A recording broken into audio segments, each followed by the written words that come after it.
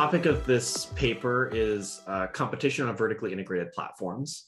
And e-commerce platforms, and you can think about this as especially Amazon, but could potentially apply in other settings that I'll discuss in a bit, serve at least two distinct functions. First, the sort of maybe the most well-known function is that they host marketplaces which match consumers with external sellers of various goods. But what they're also increasingly doing is producing their own house brand products, which they sell directly to consumers on the marketplace in competition with external sellers. And now this dual role leads to a variety of potential conflicts of interest. In general, the idea being that the marketplace oversight that the platform wields gives them potentially the ability to advantage their own products over external sellers. Now, there are a number of different directions in which you could think about conflict of interest here. And the one that we're going to focus on for this paper is going to be the use of proprietary demand data. So what we mean by that is that by overseeing the platform, by overseeing the marketplace, the platform then gets to observe which third-party products are selling well, how often customers reorder these products, so some notion of the kind of stability or longevity of demand, as well as what products consumers are searching for. And all of this data can, both hypothetically and in practice, be used to target the introduction of house brand products in particular high demand segments. And so the kind of potential worry here from a competition standpoint is this practice, which we'll refer to as insider imitation for this talk, may potentially harm innovation or the introduction of new products onto these marketplaces by sapping profits from so-called long tail firms that sell mostly or only on a single platform. Now, this is not just a hypothetical practice. Given the audience, I probably don't need to motivate this much further, but just to hammer this home, last year, the EU brought a sort of preliminary notice or published a preliminary notice that they were planning on bringing a suit against Amazon for breach of antitrust rules. There were actually a couple distinct practices that they noted in this notice, but one in particular was specifically the use of this non-public business data in order to target competing products. Now, just to kind of motivate this exercise even further, you can ask kind of what's new. Why is this kind of private label competition particularly concerning for online platforms when this is a really commonplace practice in brick and mortar retailers like grocery stores, department stores, and so on. There's evidence going back at least to the 1870s with Macy's that department stores have been private labeling for a very long time. And it's also very clear that the sales data in these brick and mortar stores is also routinely available. Now, one answer to the what's new is that maybe this has always been a problem in all venues, but sort of the horse has left the barn for brick and mortar, but people are interested in regulating online. So we have the chance to do something about it. I think that's a perfectly good answer. But we think that actually another distinction that might make this of particular even theoretical interest is this idea of unlimited shelf space in e-commerce. So large retailers essentially by definition can carry only established products with a proven track record because they need to carry these products at scale. By contrast, online marketplaces like Amazon can carry any product and in fact often pride themselves on having few or virtually no barriers to entry. And Amazon has even had problems with this where the kind of selling of stolen products has been difficult, specifically because Amazon doesn't want to raise many barriers to sellers listing on the platform. And as a result of this kind of low barriers to entry, survey data suggests that most Amazon sellers are quite small, often only make a few $1,000s a year in revenue, and sell either mostly or exclusively on Amazon. And so in terms of kind of what's new and motivating this exercise, we think about online marketplaces as providing a novel venue for introducing and experimenting with new products, and that raises distinctive antitrust concerns. So the basic question that we're going to tackle in this paper is how should a regulator think about restricting the use of marketplace data in order to kind of improve innovation and also to kind of maximize social welfare. And the key assumption that we're going to carry with us throughout this talk is that the platform is itself a strategic actor with commitment power. So we're going to assume that the platform can choose what we'll call an imitation policy strategically and can kind of commit to it in advance of the entry decisions that are made by entrepreneurs. And so the platform also makes a trade-off that's sort of at least qualitatively similar to the regulators, where it's going to trade off the benefits to its marketplace business of more entrepreneurs against the benefits to its product division of imitating successful products. And so in order for regulation to serve a role, it's going to have to do something beyond just solving a holdup problem of allowing the platform to commit when it couldn't otherwise. We're going to take as given that the platform can solve that problem for itself by establishing a reputation. And we're going to then ask, okay, how does that leave incentives misaligned, even with commitment power, and can a regulator do something about that? Okay, so this is a very short talk. So I just want to kind of highlight that there's other work that's been done on closely related issues of sort of vertically integrated online platforms and data usage, even quite recently. And in fact, I think most of the papers I'm citing have at least one author who's in the room right now. So there's been a lot of interest in recent work about regulation of so-called dual moding or self-preferencing.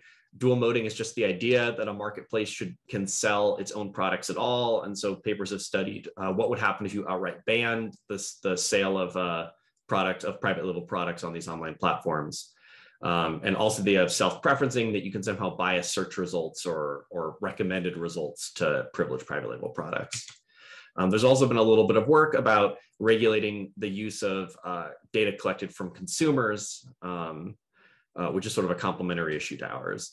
And so our contribution, just to keep it very brief, is we think about a slightly different issue, which is not about kind of a restriction on vertical integration per se, but about a regulation of collection and usage of merchant data in particular. So that's what we think of as being the kind of particular niche in which our paper sits. Okay, so let's move right on to the model. So the model is actually quite simple. There's going to be a small number of players. There's going to be a platform. And that platform is going to do a couple things, one of which is to host a marketplace for an entrepreneur's product. And then there's going to be an entrepreneur. And that entrepreneur is going to develop a new product and potentially sell it on the marketplace. The platform is then going to have one additional thing that it can do, which is that it can observe a product that's been introduced and it can imitate that product. And then there's going to be a regulator, and that regulator is going to implement data protection rules. And I'll tell you more about those rules in a bit. So there's going to be a couple key product market variables that are going to affect the entrepreneur's decision to enter and the platform's decision to innovate or to imitate. The first is going to be an innovation cost, which is we'll denote by little k, and it's going to be drawn from some distribution whose features aren't that important. And the idea is that this innovation cost is going to determine whether a particular entrepreneur enters, and it's going to be the private knowledge of the entrepreneur. The other important product market variable is a demand state, which will denote alpha. This can be drawn from some other distribution whose features will be important, and we'll talk about that later on. And this is going to basically determine how big the market ends up being for a newly introduced product. Now, the entrepreneur's problem is they look at their innovation cost, K, and then they decide whether they want to pay that cost in order to innovate by developing a new product. And then if they decide to develop a new product, then they're going to get some profits from selling that product in the marketplace. We're going to denote these profits by pi e for entrepreneur. They're going to depend on both the demand state, and they're also going to depend on how much competition the entrepreneur faces in the marketplace. So we're going to assume that the demand state is sort of a positive indicator of profits. So the higher demand is, the higher profits are. But we're also going to assume that the entrepreneur doesn't like being competed with very naturally. So we're going to call the state where there's no imitation by a private label the monopoly state, and when there is imitation, we'll call it the duopoly state, and the entrepreneur doesn't like competition. Can I intervene? Please. Erik, sorry, we had a couple of questions. So about the first one was about the commitment power of the platform. Yeah. So Doshin Jian asking, what is the rationale for assuming that the platform can commit to its imitation policy? Okay. Sorry, were there a couple of questions? Did you want to say all of them, or did you? Yeah, just that one. I think the other one we can keep for the maybe discussion, because it's about a little bit more like how to think about. It's about I can ask it now so that you can think about it along the presentation and decide when to answer. So this is from Jacques Kremer. He asks, among the products that Amazon sells under private labels, how many are really innovative? trash cans are not. So. Yeah, okay, good. So to answer the first question about commitment, I think this actually might be something that could also be good to defer a little bit to the discussion section. We think of there as being two reasons to focus on commitment. One is we think about this as just sort of a benchmark problem that says, okay, well, there is always the potential for regulation to solve a holdup problem. We kind of understand how that could work in a variety of settings. But if we want to understand kind of the real conflict of interest between the platform and the regulator, then we think about commitment as sort of giving us the benchmark. We need to really understand what the conflict of interest is there. We also think it's reasonable that a large platform like Amazon sets policies that it keeps consistent over time, that potential sellers in the platform internalize, and that it can really develop a reputation by its practices. And in fact, it has developed in some sense a bad reputation for some of the putative practices, like downgrading sellers who don't use their fulfillment services for listing the buy box and things like that. So maybe we can discuss more in the discussion section, whether we think there might be a problem of kind of secret deviations from this. But again, we think about this as a good benchmark to understand conflict of interest. And then to answer Jacques' question, sorry, can you repeat Jacques' question? So you can also answer it later on. I mean, the Amazon sells under private labels many products, but how many are there are really innovative? Yeah, well, okay. So actually, I think to the extent we think that Amazon's private label products are not innovative, we think about that as actually that sort of fits with our model. But the idea is specifically that the platform in our model is not an innovator. All they can do is look at something that's already listed on the platform, like say a trash can, and then decide whether to introduce that for itself. Now, presumably for a trash can, Amazon doesn't need to see an entrepreneur enter in order to know that a trash can exists. But as we've seen on Amazon, there are lots of different variations of products that you could think about as being innovative in the particular features, or you could think about whether there's sort of a particular marketplace for to sell trash cans online, for instance, as opposed to in a physical store, is also something that there's some innovation in being willing to kind of take the risk of experimenting with that.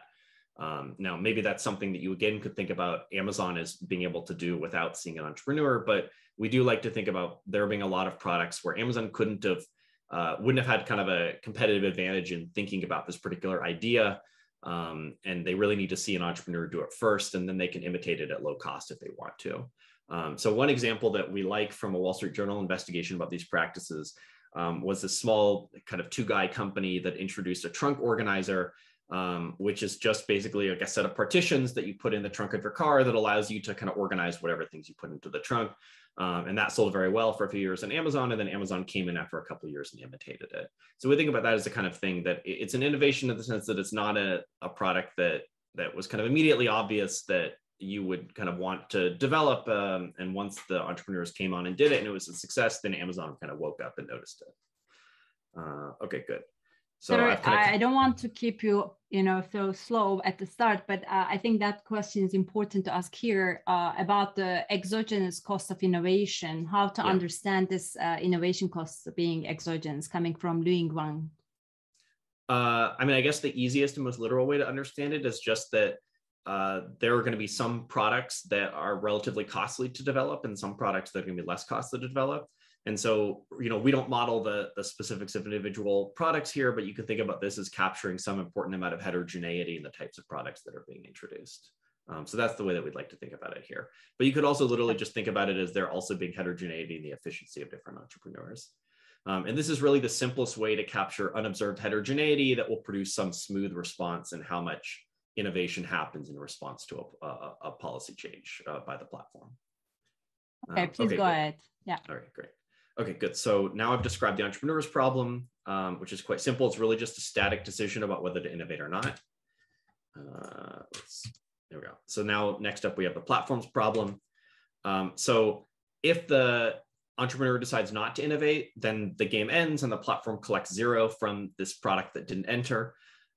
If the entrepreneur does decide to enter, then the platform gets to collect a stream of flow profits, which we like to interpret as commissions on the entrepreneur's marketplace sales. Also, at any time, the platform may choose to introduce a competing product. If it introduces this competing product, it pays an imitation cost, KP, which we're not going to model as random because it's from the point of view of the platform, it's not. and then its own flow profits, which are going to be kind of an amalgam of the commissions and own sales, are going to increase from the monopoly level to some higher duopoly level. And we're keeping all of the details of this competition in very reduced form. You can choose your favorite model of product market competition to get these. We're going to place very few restrictions on exactly what these numbers are. So just to kind of summarize the basic timeline, the entrepreneur is going to draw their innovation cost and decide whether to innovate. If they don't innovate, the game ends. If they do innovate, the product is introduced, the demand state for the product is going to be realized, and at least in the benchmark model, it's going to be observed by the platform. The entrepreneur is then going to sell their product over an infinite time horizon. The time horizon here is actually not going to play much of a role in the benchmark model, but will be important under regulation. There's going to be some discount rate, which will not play much of a role. And then the platform is going to choose a time at which they want to imitate, potentially as a function of the demand state. And so, whenever it chooses to imitate, it pays this fixed cost, and then the market structure is going to switch from monopoly to duopoly. Now, as I mentioned before, we're going to give the platform commitment power. It's going to commit to an imitation policy. And what we mean by an imitation policy is very simple. It's just a mapping from the demand state for the product to a time at which the platform wants to imitate. The entrepreneur is then going to get to observe the platform's imitation policy before it decides whether it wants to innovate. As I mentioned, this commitment power is going to allow the platform to internalize the impact of imitation on innovation. And so really going to allow us to clarify what the conflict of interest is between the platform and the regulator. Now, the first result that I'm going to show you guys is going to be a very kind of blunt sort of a regulatory instrument. The regulator can impose what we'll refer to as an insider imitation ban. And the insider imitation ban is basically going to sever this link between the demand state and the imitation time. So we're going to model the demand state very simply as being perfectly inferable from marketplace sales data. By default, absent any regulation, the platform gets to pass that data from the marketplace to its product divisions. And so what we're imagining in our sort of first pass at this problem is that the regulator can mandate a Chinese wall between these divisions, so the divisions just can't share data with each other. This is something that's very common in financial regulation. And so the regulator's problem, formally stated, is should the platform be allowed to condition its imitation time T on the demand state alpha. So for the purposes of this talk, what we're going to look at is whether this policy would increase the amount of innovation. And in the paper, we do a sort of more nuanced analysis where we incorporate gains from competition into this. But at least if the regulator's interest in new products is large enough, then the insights from maximizing innovation are going to continue to hold. Okay, so also, I don't want to belabor this too much, just to keep things simple. All of these profit variables that I've written earlier generically as functions, we're actually going to take to be linear. When they're linear, we can, without loss, normalize the demand so the average demand is 1. And this linearity isn't crucial for much of our analysis, but it really allows us to state our results more cleanly and powerfully. It allows us to talk about uncertainty about profits independently of average profits. Given that potentially all these profit functions are nonlinear functions, you can't really renormalize things so that all the average profits stay the same as you move the demand around. So linearity lets us do that. Okay, so let's just talk very briefly about how the platform is thinking about designing an imitation policy absent any regulation. And then I'll come and tell you how this thinking is going to change under the regulation. So the platform's problem has two kind of simple components. One is it wants to kind of do a gross scale trade-off between innovation and imitation, which you can think about as targeting a particular innovation threshold, kappa. This is going to be the maximum fixed cost that an entrepreneur would be willing to pay to enter the market. But then it's also going to be able to tailor its imitation to the particular demand state. And so it can design an imitation policy that optimally implements a given target threshold. So the second part of the problem you can think about as a classic sort of cost minimization step. So how do you optimally imitate kappa in a profit maximizing way? And it turns out that absent regulation, you always use a sort of bang-bang policy. And the bang-bang policy says in good demand states, you imitate immediately, in bad demand states, you never imitate. So we could have written the no regulation version of this model as sort of a static problem without any time dimension, and just thought about it as which markets does the platform enter or not, and you wouldn't really lose anything by doing that. And so I just want to introduce one kind of really crucial concept that both motivates this result, but also will be useful for explaining our main results. So the reason why the platform imitates only when the demand is high is that it thinks about this conversion rate between the entrepreneur's profits and its own profits. Sort of the way it siphons off profits from the entrepreneur is by imitating. And it turns out that the rate at which it can convert the entrepreneur's profits into its own profits is going to be increasing in the demand state, basically because the fixed cost becomes a lower portion of the variable profits.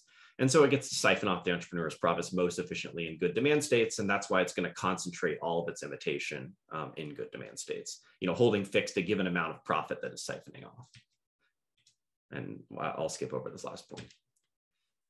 So then once the platform has chosen the demand threshold to implement a given kappa, then it has to optimize over this kappa. I'll call the optimal kappa threshold kappa star. And it's going to trade off two very natural forces. On the one hand, if you increase kappa, then, if you decrease kappa by imitating more, then your profits are going to increase by imitating additional products, but you're going to suppress entry. And so you're going to have less entry of high cost entrepreneurs, and that, the market is going to get established less often. And it's going to turn out that these two margins, the kind of, we think about the first as like being a marginal effect where you get a little bit more profit from all the existing products, and that's a marginal effect. The inframarginal effect is that you get less entry. And there's going to be a distinction between the conversion rates in each of these two parts of the first order condition. So if we think about the additional imitation of existing entrants, then that's going to generate profits at what we'll call the marginal conversion rate. And that's exactly going to be how you convert profits if you take a little bit more demand away from them, or you imitate them in a few more demand states. But if you get new entry of entrepreneurs, then that's going to generate profits at a different conversion rate, what we'll call the inframarginal conversion rate. And there you get to imitate them, not just at the marginal demand state, but at a bunch of demand states above the margin. And so you actually get to convert profits more efficiently for all of these kind of new entrants versus for an existing entrant. And this will play, this both determines exactly what the kappa star is, but I won't tell you the details of that, but it's going to play a really key role when we understand what regulation does. Okay, so now let's just talk about how regulation impacts things. So we're going to put in place an insider imitation ban. This isn't going to prevent the platform from imitating a product, but it's not going to allow it to condition on this proprietary demand data. You can, under the ban, the platform's problem just reduces to a no uncertainty benchmark. In this benchmark, the demand state is going to just be fixed at 1 because everything is linear. So the expectations just take all the alphas to 1. And the conversion rate is going to end up being fixed. So you're just going to get this fixed conversion rate lambda bar, which is going to be equal to the conversion rate at the mean state. So the question is, how does this change in conversion rate affect the profitability of imitation? It's going to turn out it's going to do different things to this marginal effect and this inframarginal effect. So the marginal effect is that the conversion rate for new entrants is going to move from this average conversion rate to a different average conversion rate. And I'll tell you on the next slide about what the comparison between those things is. And then there's going to be an inframarginal effect, which is the conversion rate for the existing entrepreneurs who are already entering is going to move from this kind of marginal conversion rate to this average conversion rate. And so it turns out those effects are going to be very different on the margin and on the inframargin. So the direction of the marginal effect is going to be clear. This kind of the conditional average demand state, these are the average of all the demand states in which you imitate, is always going to be higher than average because you're only imitating in the good demand states. And so the conversion rate for new entrants drops into the regulation. And this force is going to mean that the platform has less of an interest in admitting new entrants because you don't get to convert their profits as efficiently because you can't target your imitation. And so that force is actually going to tend to push the optimal kappa down. But the inframarginal effect is going to be less clear. So the marginal demand state need not be comparable to 1. It could be greater than or less than 1. And so the direction of the effect is really going to depend on whether unregulated marginal demand is going to be above or below the average demand state. And so the kind of net of these effects is that if the marginal demand state is low, so you're imitating a lot of products, including ones that are below average, then these two effects are going to point in the same direction. And this is going to be kind of the wrong direction from the regulator's point of view, that this is going to be a bad outcome for the regulator, where the platform is actually going to choose to imitate even more products when it can no longer tailor to demand. On the other hand, if the marginal demand state is sufficiently large, then the inframarginal effect is going to oppose the marginal effect and can overwhelm it. And that's the case in which the regulation is actually good and it increases innovation. And so our main results, very briefly, are just going to identify sufficient conditions on the distribution of demand, which are going to identify the net effect of the regulation on innovation. And these are basically going to affect how this marginal demand state, alpha star, is going to move around. So the concept that we use to kind of quantify this is what we call the upside demand potential. The upside demand potential is basically the kind of amount of demand that's in some given right tail of the product or of the demand distribution. So we're going to call this, we're going to refer to this relative to this function, we're going to call capital phi. We're going to call this the alpha tail weight, and the alpha tail weight is just going to be the amount of the demand distribution to the right of a particular tail. So this alpha tail weight is going to be decreasing in alpha. All the weight is to the right of 0, and none of the weight is to the right of infinity. And we're going to think about these alpha tail weights as quantifying upside demand potential. That, you know, you have a total mass of 1 of demand, or sorry, you have a total demand of 1, but that demand can either be kind of concentrated around the mean, or it can be kind of spread out. And we think about the higher these alpha tail weights as being, that's sort of the more spread out demand is, and the more likely demand is to be very high or very low. So our first result is about products that we're going to call experimental. These are products that have high upside demand potential, and the formal result is that there's going to exist some threshold demand state alpha bar, such that if phi of alpha bar, so this is the alpha right tail weighted alpha bar, is sufficiently close to 1, so you have a lot of weight in this right tail, then the regulation is going to stimulate innovation. And so we think about this right tail weight as being large for experimental products that have significant upside demand potential. And I'm going to skip over the details of this example so I can get to some other things that I want. But this example is just a very simple 2-point distribution that gives a case in which you have high upside demand potential. And the key point here is that you either have very bad demand that's close to 0, or you have very high demand that puts a little bit of weight on a large demand state. And so this kind of polarization of demand produces high upside demand potential. And in these sorts of markets, the insider imitation band is going to be good for innovation. Now, the converse result for very different sorts of products is that if the alpha tail weight at 1, so this is the weight of the distribution to the right of the mean, is sufficiently close to 0, then the regulation is going to reduce innovation. And so we think about the upside demand potential as being small in markets for incremental products, where you understand pretty well how the demand for that product is going to shape out, and there isn't going to be a lot left to learn about demand. And so the demand distribution is going to be kind of concentrated close to 1. And so for these sorts of products, the regulation is actually going to hurt the amount of product entry onto these platforms. Okay, so let me skip that. This example is just showing with the 2-point distribution. As you move the points of the distribution close to 1, then indeed you get a situation where you have low upside potential, and where you end up getting an incremental product where the band is going to hurt innovation.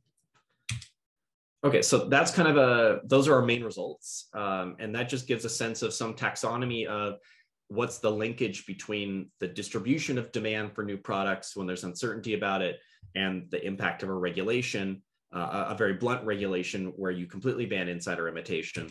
And now in the last 9 minutes of the talk, I'm going to tell you about a couple alternative interventions.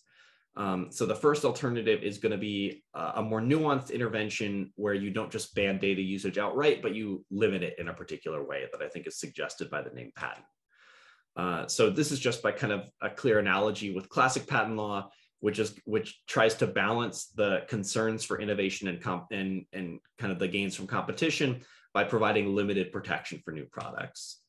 And so analogously, we can ask in our setting, could the regulator do better than an insider imitation ban by providing innovators a limited data patent?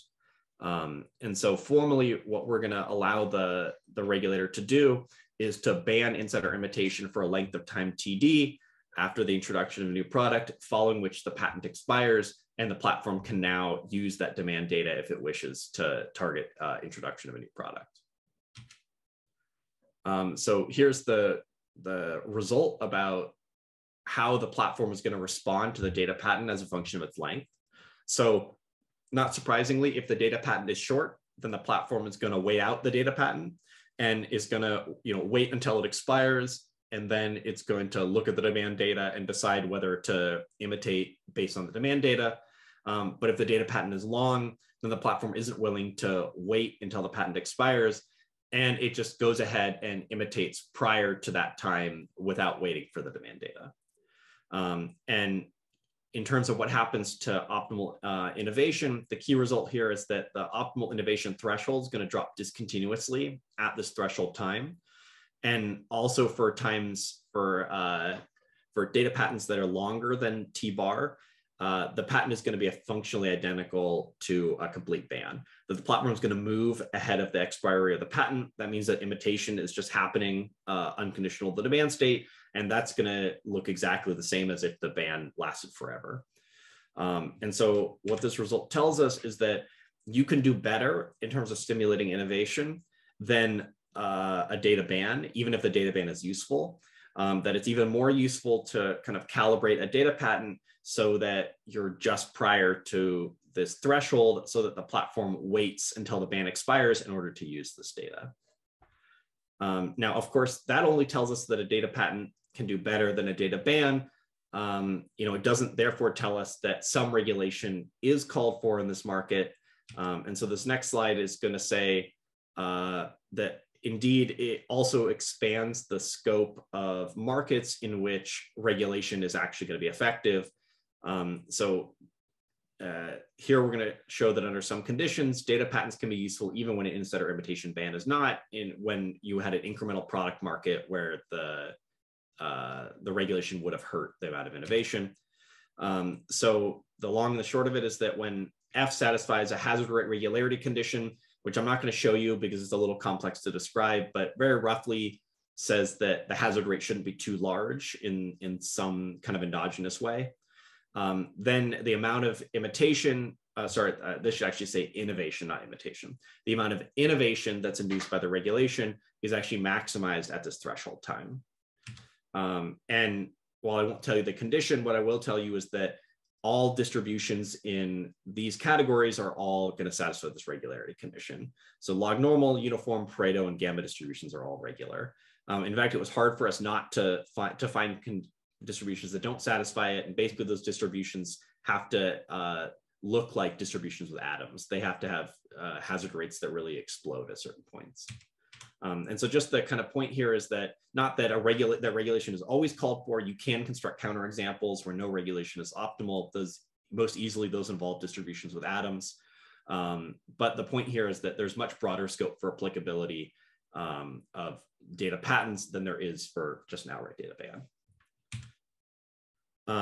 I also want to very briefly mention one other kind of social welfare aspect, which I haven't been mentioning so far in the talk, but which is very relevant for data patents.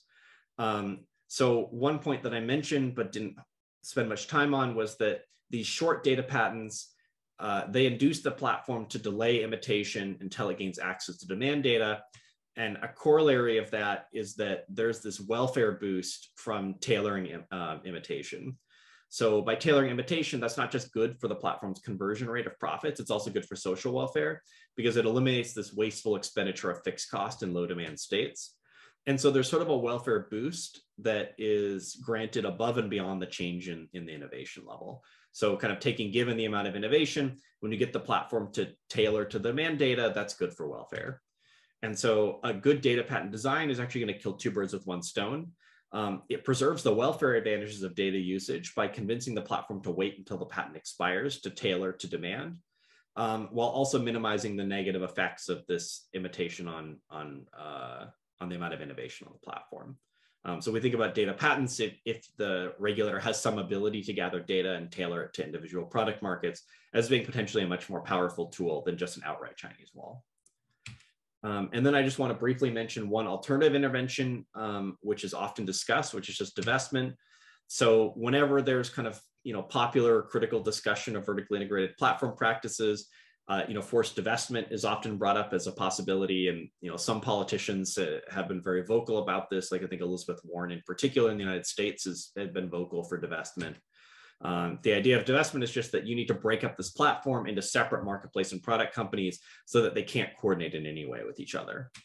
And of course, there might be good reasons to do that to solve other abusive practices like self-preferencing, or kind of rigging of the search results or something, which we're not going to touch in this paper. But we can just ask a straightforward question of how divestment compares to data policy, to data privacy, as a tool for as a kind of tool for regulating the usage of data.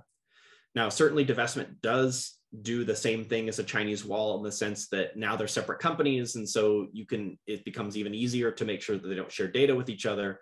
But it also just changes the nature of the problem that the product division faces, because now it doesn't collect fees from the sale of products on the platform. And so it's thinking about what products are worth imitating is going to really change versus the case where there's a single platform that's making integrated decisions about the two divisions. And so a result here is that divestment is going to reduce innovation compared both to an unregulated benchmark and even compared to an insider imitation ban. So if your goal is just to stimulate innovation because of these concerns about data usage, divestment is a really bad solution for that particular problem. And the reasoning here is that there are really two different forces that both turn out to point in the same direction. So the first force is kind of a direct one, that the divested product division now doesn't get any fees from third-party products listed on the platform. And so it just becomes a more aggressive competitor. It's more willing to trade off less entry for more profits from the products that do enter. But there's an additional force, which is interesting and subtle, which is that basically these marketplace fees are kind of complementary to data privacy.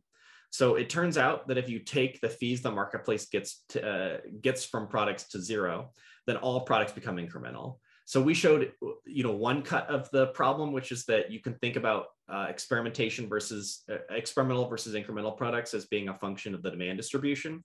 But of course, they're also going to be a function of other product market variables, which we left fixed. And it turns out that if you take the monopoly profits of the platform to zero, then every product is going to end up being incremental. And so if you then bar access to data, that has a further effect of further harming innovation. And so you really get this kind of double whammy of negative effects from divestment. In fact, it's sort of exactly the opposite of what you might have been hoping to get, which was that the data privacy you were getting from divestment was hopefully going to kind of help stimulate innovation on the platform. And so this is just kind of highlighting that directly kind of behavioral regulation of usage of data may be a lot better than structural regulation of the integration of these two services in one company for purposes of affecting innovation on these marketplaces. Okay, so let me conclude so I don't go over time. So as we've shown, data usage for vertically integrated platforms has ambiguous implications for innovation because the platform at least partly internalizes the chilling effect of its own imitation on the entry entrepreneurs. And so the reaction to a regulation is going to depend critically on the shape of demand, in particular, this upside demand potential that we've identified as a key force. And then what we've also shown is that insider imitation bans can be effective at improving the situation, depending on the shape of demand, and that they're an attractive alternative to blunt instruments like divestment. They maintain this beneficent interest in collecting fees from new product introduction. And you can actually refine them to do even better by creating limited data patents, which eventually expire. So I think I'm now a minute over time. So thank you all for your forbearance and for your attention. Excellent, Eric. Thank you very much. Indeed, you are exactly on time. We started 1 minute late, so that's great. So then I asked Justin for his discussion, and then I had already collected a couple of questions for the Q&A. Would you like me to stop sharing my screen? Yes, please. I think then we can see more screens of the people.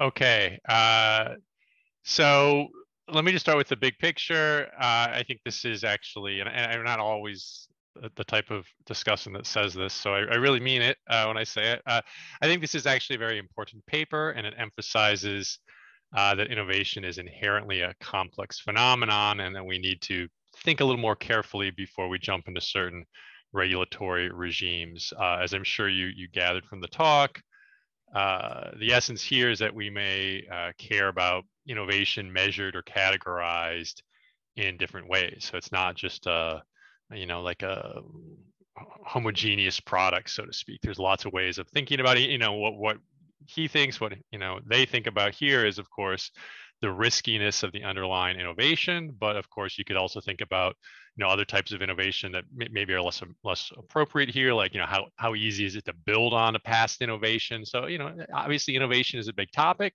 and I think this is actually a really nice contribution. Okay, and as hopefully you gathered, the main argument is that if you restrict the ability of the platform to utilize demand data in its vertical integration decisions, then you actually in some cases can harm innovation rather than helping it. Okay, what are the key ingredients? First of all, obviously uncertainty, and second, the commitment issue. Okay, actually there's two types of uncertainty here. One is revolving the innovation cost of the entrepreneur, and the other is the demand state. Okay, the commitment issue, I just want to say, yeah, obviously this is important. I think there was a question about that already. I think it's quite clear that if you get rid of that assumption, you can get different results. In fact, there's a paper that Andre, Julian, and Ta have on that sort of same comment or same issue. Okay, but at the same time, I think it's always appropriate to think about the commitment benchmark, and I think it's pretty reasonable that a large firm like Amazon potentially would be able to establish some type of commitment. Okay, so I personally don't have any problems with that, but they are key ingredients. Now, I think the issue, I've seen this paper several times, and it always generates a lot of, well, what about this? What about that type of questions? And I have a list here. I'll touch on. There's all sorts of questions or concerns or potentially objections you might have to the particular assumptions they make. Sometimes with a paper, I think that's really problematic because it suggests that the issue they're looking at is uninteresting or unstable in some way. Here, I just think it actually suggests the opposite, that this is actually a really important issue that we don't know very much about. And yeah, sure, there are a bunch of questions like, well, what about this? What about that? I think those are important. I think those suggest, and again, I don't always say stuff like this when I discuss papers. I actually think that there should be a lot of follow-up work that seeks to answer some of these questions. So just to give you a flavor, I'm sure there'll be others in the discussion, or rather the after chat. I'm not suggesting the authors should do any of this, by the way, just to show that there's a lot going on, lots that you could think about. What if the platform can optimize its fees? Maybe it doesn't matter in the linear model. I wasn't quite sure, but what if it can optimize its fees, not just fixed fees that influence things at the at the margin, but also kind of per unit or revenue sharing fees that influence the extraction in, say, the higher demand states. More broadly, what if we forget about vertical integration, but we think about the platform selling data between different types of firms? So maybe there's already 3 firms in the market. They're all generating some sort of data, and the platform can now sell this data back to the firms. And this actually happens. Alibaba is kind of a leader in kind of marketplace intelligence and selling that. That's a related, very important question. And then the other main, striving to stay under 5 minutes here. The other main issue, I think this one is actually pretty interesting. Again, not saying it should be done in this paper. Another assumption is that there's sort of symmetric uncertainty between the entrepreneur and the platform regarding the demand state. So they're equally uninformed about what demand will be. I think it's pretty reasonable that the entrepreneur might be better informed. I don't know if that matters for the results, but I think it would be interesting to think about that. I actually have kind of 2 final thoughts here that I think are more important at a big picture level. The first was not in the current paper. I was thrilled to see that Erik talked about it, which is, okay, fine. So there's a problem with a simple type of data regulation. What are better ways to regulate. And it looks like Erik and his co-author are now working on that. Maybe it's data patents, maybe it's something else. But I think it's one thing to say, oh, okay, there's a problem with this regulation, but it's quite another to say, hey, here's a different solution, a better solution. And then the last comment I have, I've mentioned this to Erik before, so this is just kind of a more, just as part of the discussion here, a really interesting aspect about online marketplaces is that they're permissionless. So if I want to go sell something on Amazon, I don't need to be the manufacturer of that product. I can go buy that product and then resell it on Amazon. And in fact, Amazon encourages this. Here, I think it's important because you might have thought, well, maybe competition will solve this problem, discipline platforms to not, cheat so much. But it's not at all clear that that would happen. And I guess I won't go into all the details just because I'm over the time. But if you think about a world where, as I said, anyone can come and resell a product, then it becomes hard to use market competition between platforms to discipline this type of behavior. So again, just in closing, I think it's a really nice paper. Lots of questions, concerns, sure, but I think in a good way here. Thanks.